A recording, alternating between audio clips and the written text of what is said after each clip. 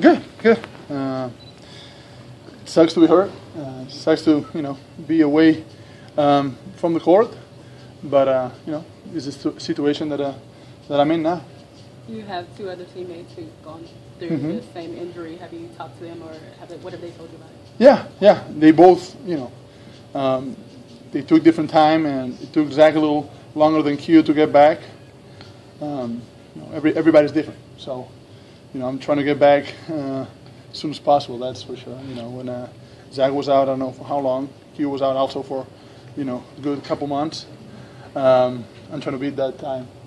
Mark, can you explain to us what they told you about the extent of the injury?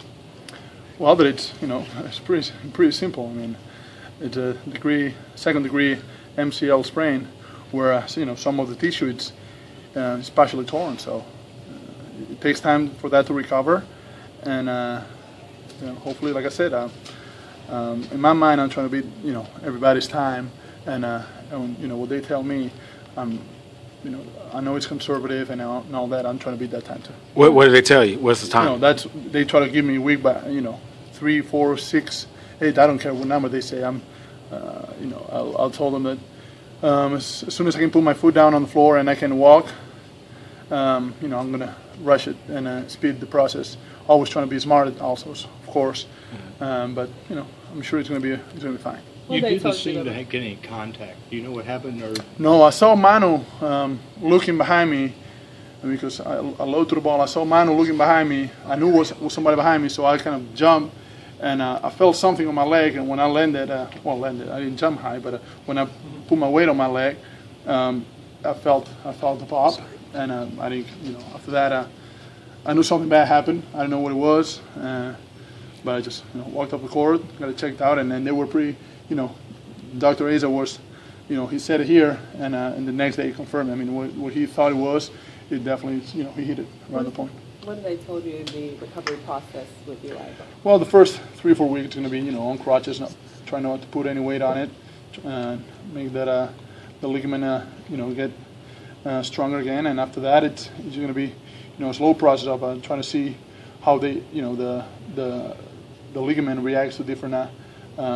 Weight and stuff like that, and we'll see. The first thing is the first 3 or 4 weeks, try to not to put any weight on it, and after that we're gonna go day by day. Recover in your absence.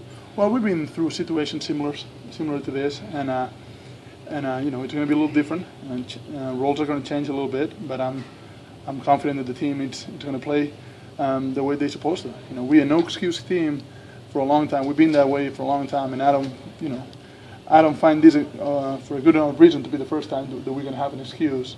So I know my teammates are going to hold it down, and they're going to do going to play good basketball. I know we're going to be able to win every game. I don't know if we're going to go 20-0. I hope so. I wish we did go 20-0, but we don't. We just got to play good basketball. Everybody got to play with a purpose and be aggressive and help their teammates like we always do. Nothing changed. What's your role in it? My role.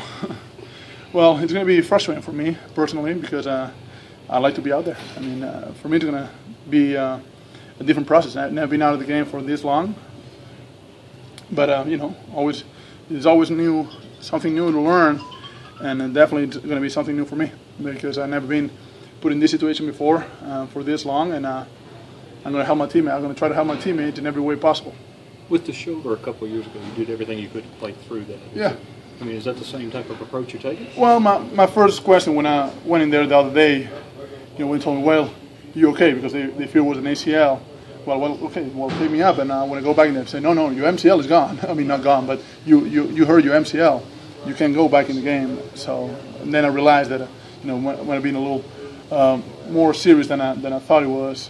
And the next day, I asked them about with a good brace and taped up, I could play. They said, no, there's no way you can play with this. So, the first thing I got to do now is wait those 3 or 4 weeks for this thing to heal a little bit and build some scar tissue on top of the injury. So you basically did everything you could to talk them into playing? Yeah, they will. They